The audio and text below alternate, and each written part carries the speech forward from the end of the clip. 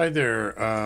I hope everyone is doing all right at this time. I do wish all of you the best in health, and that you also try to take care of each other in terms of not hoarding at the grocery store would be one of them. That would be to share with everyone else. There's plenty to go around in this country, and there's no need to hoard. So I hope that you can think of your fellow man in at this time. And enough of that. We'll move on to the video. This is Solus 4.1, and as you can see, I changed the wallpaper. The reason for this video is to just kind of show some of you a couple of, user cosmetic changes you can do to set it up for your needs. This is what I do for me, and it changes a little bit as time goes on. So this is what I would normally, how I would configure KDE at this point on March 24th, 2020. So I'll just begin by telling you that the panel normally is at the bottom. What I've done, I moved it to the right. It's on auto hide, and hold on a second. I think, okay, I must have had two of these running at the same time. Sorry about that. Anyway, what you'll notice is that I have the panel off to the left. It's on auto hide, and to configure to get this panel from the bottom to the left side in KDE, you would right click on it, go to edit, then you have your screen edge and your width. The width is the edge to the edge of the screen to the edge of the panel, and the screen edge allows you to move the panel itself to wherever you want it. You want it up at the top, the bottom. Of course, the default, as I mentioned, is down here at the bottom, but I'm going to put it right back where I want it on the left. And then the trick, or the part that you'll need to work with, is if you want your application menu in the corner, bottom left corner, you're going to have to play with, if you go into config panel, you'll have your little menu down here when you're in a config mode, and you'll notice that you actually have this addendum panel here, which I think is newer in the newer versions of Plasma. So this reflects the panel, I believe, or they work in unison. So say I want to move the application menu down here, as I mentioned, you would click on the configuration thing. Then you can hover in here, and you'll notice that you'll have the panel spacer. And that panel spacer allows you to move these items up or down, I believe. And correct me if I'm wrong, but I've forgotten now if that's what I use, but I'm pretty sure it is. So you would drag these to where you want them, and I believe you can expand or contract the spacer to some degree by these little bars here. You can see the bar here, and that's how you kind of move things around. You may have to Google on how to do it, and I may elaborate in the show notes, but this spacer is what allows you to move some things around. And of course, as I mentioned, this little bar you've got, as you get right down in between, you can see that I can move it. You have arrows once you hover over the bar itself. So there's one down here and there's one up here. And then there's, in the default panel, I believe there's another item in here that I removed. I didn't see a need for it at this point, so I just have the spacer in here. Also, when you want to add widgets, once you've enabled the configuration, of the panel, you would just click and add widgets. You'll have your selections in here. You can search for whatever you're looking for. If you're not sure, I guess you might have to go to their KDE's website to find out what widgets are available, or do some kind of Google search.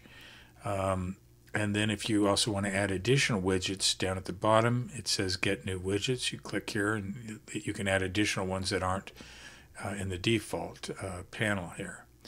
And then when you have a widget, you would just click on it and drag it to where you want it. You can drag it into the Latte dock, which is like a plasma, or it's like a plank dock on other distros, but this is Latte is unique to KDE, and it seems to work just as well in KDE, at least now in the more current versions. I've had less issues with the Latte dock. It seems to work very well. But anyway, so if you want to drag one of these out on the desktop, this is the analog clock, and I believe if I type digital, there's the digital clock, which is, you'll notice the number 1. That means I've already have it, I'm using it, and it's here in the corner.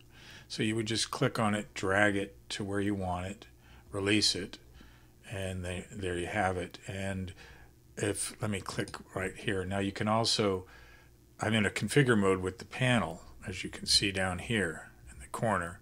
Once it's in a configure mode, also this is showing here to tell you you're in a configure mode. You can come over here where your clock is. You can configure the clock further by clicking here. You can also remove it, and you can enlarge the font, or increase or decrease the size of the text here by just dragging here on the corner. So I just wanted the clock in the right corner with the date, and that's how I did that widget. And then I added 3 widgets down here. I took they were here in the panel. I disabled a couple of these by right-clicking in the little, I don't know what you call it, little rectangular area here. And I think I right-clicked on whatever else was here at the time. It would have been the clipboard and what is it? Particularly the clipboard. So I disabled it here, and I added it in the Latte dock down here. Show desktop, I believe, was in the panel, and I had to add it here as a widget, I believe. And then I also added the logout widget here. So these are the 3 widgets that I thought were most useful in the Latte dock. This, of course, is my simple screen recorder, as you can see there, which is doing the video here right now. I guess what I'll do is show you how to, I guess what I'll show you is that when you click on the menu, your start menu, you have 3 different types of menus that you can have. So I'm using a alternate menu. If you right click on the menu, it says show alternatives. You'd click here, and you'll have an option to try out various menus. So this is the menu I like.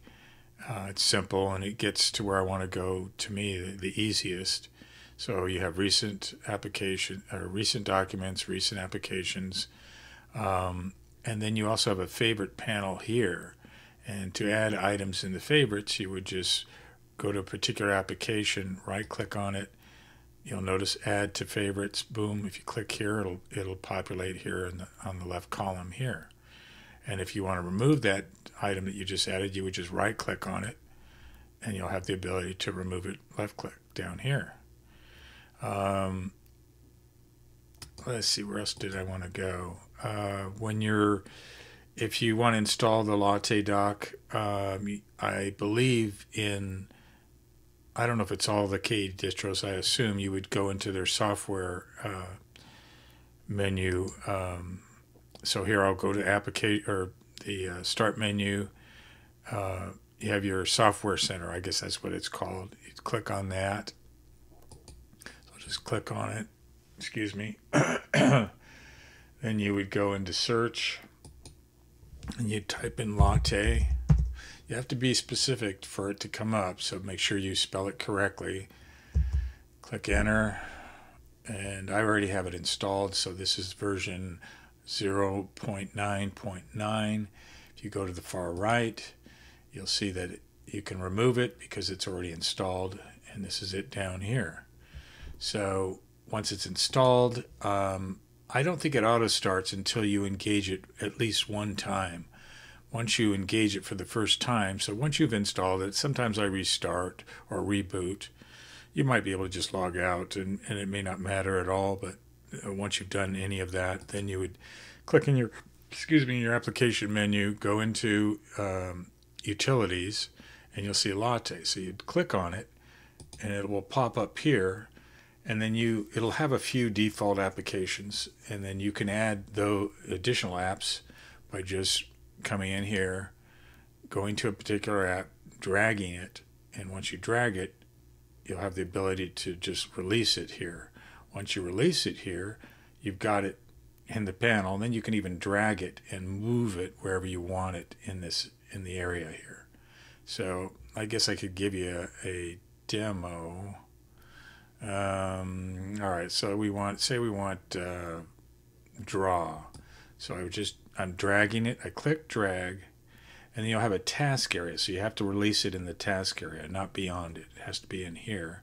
Let it go, and then just a slight delay, and there it is.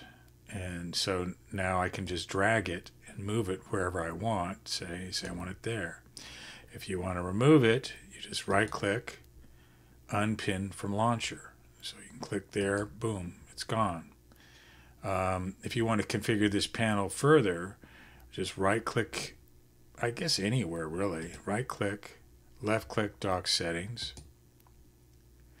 And I have it in advanced mode. When you click it for the first time, it will look like this, where advanced will be unchecked. You get additional features if you click on advanced, but of course there's, it's a learning curve, but it isn't rocket science. So I clicked on advanced, so now every time I enable this, it comes up in the far right. It's a larger menu, and it gives you all the options that you can play with, from behavior, appearance, effects, tasks, and then there's launcher, unique, global. I mean, it's endless. Just be aware, whatever changes you make if you want to restore it, you might capture what this default menu is like. So I have Spectacle, which is your capture, screen capture.